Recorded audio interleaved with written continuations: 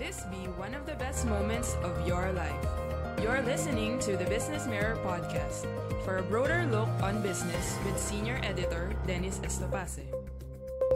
Good day. Welcome to Tuesdays at BM with Laika, where Business Mirror columnist Laika Balita shares with us her thoughts on life. For the text version online, please go to the Business Mirror website and search for Laika Balita. For the print edition, please read Laika's column onwards every Tuesday in the Business Mirror newspaper. Let's get on with the story. What are experts saying about miracle drugs? Does ivermectin actually work against COVID-19? When there are actual doctors of medicine debating on whether or not a drug works against a virus, we normal citizens suffer.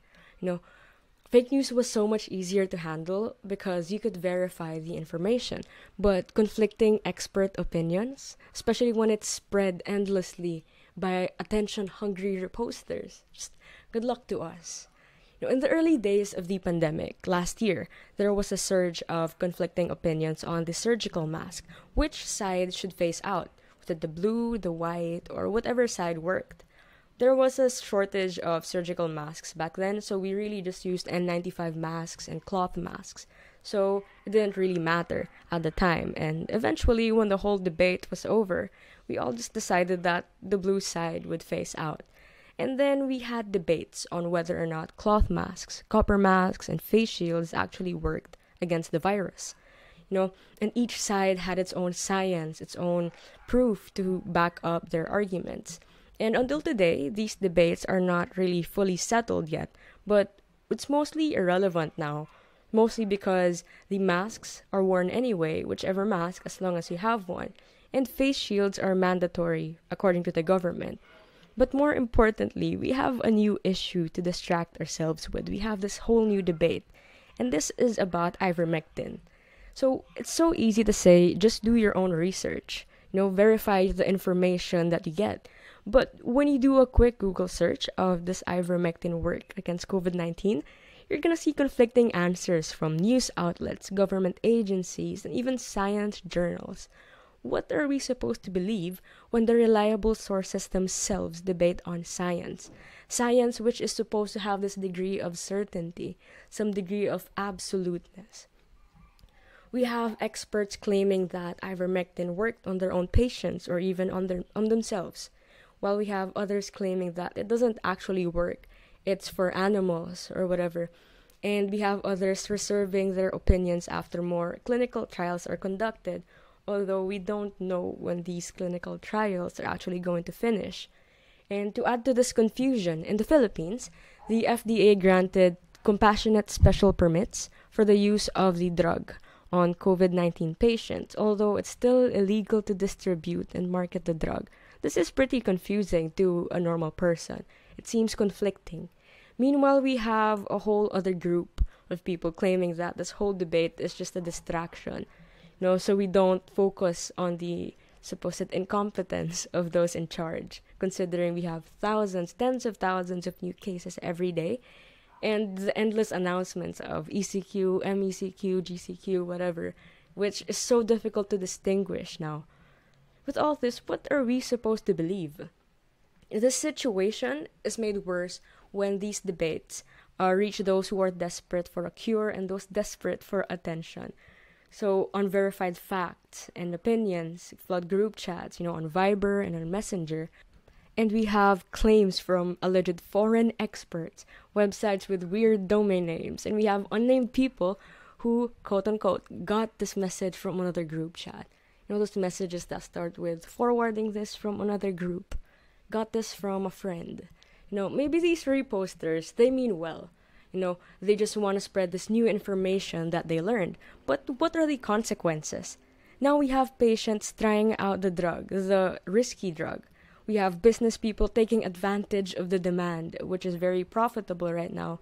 And we have unprepared and confused officials just punishing those distributing the drug. But that's done mostly because they aren't quite sure what else to do. They don't know if the drug actually works just yet. Meanwhile, we have random people arguing about ivermectin in comment sections They use sources without links. They just cite random people, random organizations without sources at all. They don't link these supposed sources. And really, these debates are just all ad hominem debates and really just who has the better grammar. So it's been over a year into this pandemic, and it's just the fake news era all over again. Except fake news was verifiable. You could just look it up on Google and you'd see what's true. But this whole medical debate on ivermectin, it has our very own experts fighting each other, arguing against each other. And honestly, it's amazing that we still have time for this, all things considered. The whole pandemic, the whole situation considered. I think you just have to remember that it's okay to say, I don't know enough about this topic or this issue to give an opinion. Especially when we're not experts in the first place. It's okay to change opinions when we learn new information. That's the whole point of learning, so we can improve on our opinions and our beliefs. And more importantly, it's very, very important to fact-check long messages from unverified sources, especially when the message involves drugs. Because drugs, they go inside people's bodies. You swallow these things. If the claim is not even backed up by real science, why would you share it in the first place? If you're not sure if the source is legit, if you don't know if it's real, why would you add to the confusion? The mask and face shield debates, these were relatively safer because at the end of the day, everyone still agreed that we had to wear a mask for protection, and the government mandated face shields, so there's still protection there. It's not as risky as this. When it comes to drugs that are swallowed, they go inside the body, we can't just recklessly spread arguments and claims and non-expert opinions when we don't know what's real just yet. Because this could actually harm real people. This could make their conditions worse if it's not actually true that it's a miracle drug. So for now, we can only hope that our experts finally work together to figure out an answer to this whole debate. And we can only hope that our government finally figures out how to manage this whole situation, other than by imposing punishments and making announcements. And in the meantime, for us non-medical experts, the normal people, the average person, maybe it's best that we hold off spreading unverified information and wait for the experts to figure out what's actually going on. Thank you for listening to the Business Mirror podcast. For a broader look on business, follow us on Facebook and Twitter at Business Mirror. Until next time.